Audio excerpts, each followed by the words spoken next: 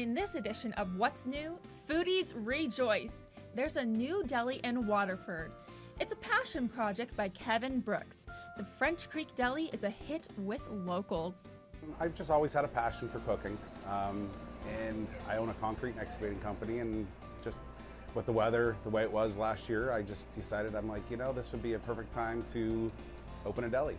And we had this spot available here, and we started it and just continued to do it. Of course, the traditional subs, sandwiches, and deli meats are available.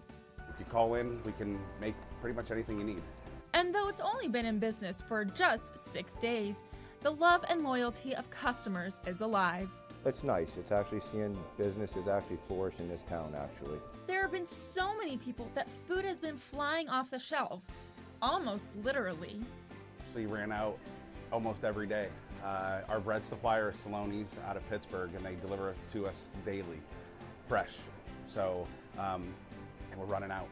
We're running out everything. We're tripling and doubling everything, and we're running out.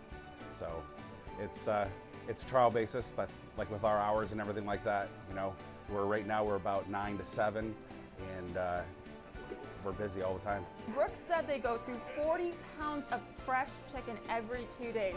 And with prices you can't beat, it's no wonder people are lining up for this delicious food. In Waterford, I'm Emma Rose Lewis, YourErie.com. Oh, that's good. It's so good.